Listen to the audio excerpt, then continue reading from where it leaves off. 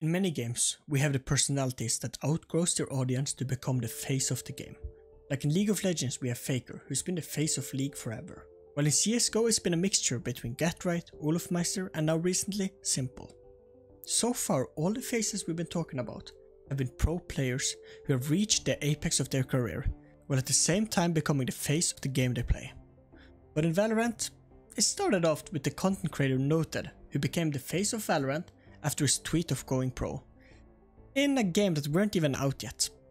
He became the face and a meme, after everybody dunking on him and making fun of his infamous tweet.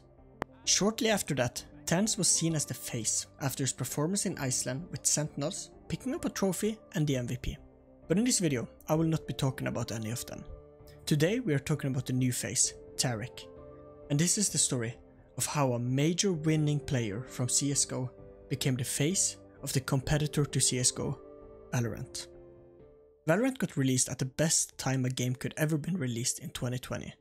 It's the peak of the pandemic, everyone is home and looking for something new to play, and a new FPS is revealed. A person as well that was at home waiting for this Valorant to be released was the professional player of Evil Genius, Tarik. At this time, Tarik was in a downward turn in his career. After a big win in ESL New York, EG and Tarik never saw the same level of success. And Tarik, better known as the content king in the CSGO scene, decided on the 12th of June to release his first ever Valorant video. A video making fun of how easy Valorant is versus their superior competitor, CSGO. At this time, Tarik was a professional player for EG and a switch seemed unlikely, since him and EG just came off beating Team Liquid to become the CS Summit 6 champs. But as I alluded to, Tarik and EG never saw the success of ESL New York, and a year after Valorant got released, Tarik and the EG team parted ways due to poor results. In his article with win.gg, he was hinting to the switch over to Valorant from CSGO. And let's be honest, if you want a more in-depth video about Tarik's legacy, check out the Score esport, the story of about Tarik. But I have to give you a little introduction at least of him. Tarik has a legacy in esport that's something only a few can dream about achieving. After winning the CSGO Major and the Major MVP in 2018, his name was written in CSGO and FPS Hall of Fame forever, and he's regarded as one of the greatest to come from North American CSGO, together with Shroud, Nothing, Stewie 2K.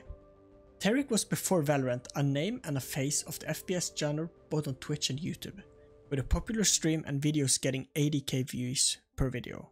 Tarik's impact on the NA scene of CSGO with his content was unmatched. His video inspired hundreds to go pro and introduced FPL and Rank S to so many new faces like me. But in 2022 of October, he left all of this behind as he made a switch to a full-time Valorant creator. With his most popular video on his channel, I hit rank 1 in Valorant. It had taken Tarik 1 year to condition his fanbase to watch his Valorant content with a mix of uploads of CSGO, Minecraft and Valorant. And after 1 year he had done it. He had made the switch to full-time Valorant creator, and the switch was the smartest career move to date. The content king stepped into the ring of Valorant creators. Tarik's rise in the Valorant scene have been unmatched, with his connections from CSGO already being established creators or pros in Valorant. This gave Tarik a boost and a way to be noticed outside of CSGO viewers and his own fanbase. Pair this up with his unmatched skills in the game. It could be up Joining B. Chambers. One more under two, one more under two. Sure. One enemy remaining. What Bro, what? Bro, George. Bro, I just dismantled them. One more. Oh my god. Catch late. Guys, like, skies. Oh, Tarik, give me. Go for the content. Go for the content. Oh my fucking god. Get another one. And personality, and you have the perfect recipe for success. And Tarik capitalized on this and decided against going pro to focus on his content. And here we saw his livestream blow up to a level never seen before. His watch parties are beating Shroud's in terms of views, and it's even beating Valorant's own official stream, as well as putting him as the top 3 most viewed creator on Twitch in July 2022. If you go to YouTube and search for a recap of a pro match, the first 3 videos will be Tarik's watch parties. That's how clickable he is and how massive his brand is becoming in Valorant. Well, why is he the face? He's not a pro like the other were. But with his watch parties of matches, his already established FPS legacy, his growth in the scene, his reach to new communities like appearing in Ludwig's videos and OTV videos, he is showing Valorant to fans outside of the Valorant bubble. And this is paying off.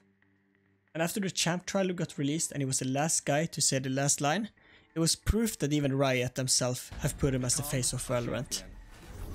But he's not stopping here, now signed with Sentinel as a content creator and becoming the face of the Sentinel brand together with Tense. And this is just the start. Until next time, and if you're still here, I make all kinds of CSGO and Valorant content. Drop a sub if you're interested.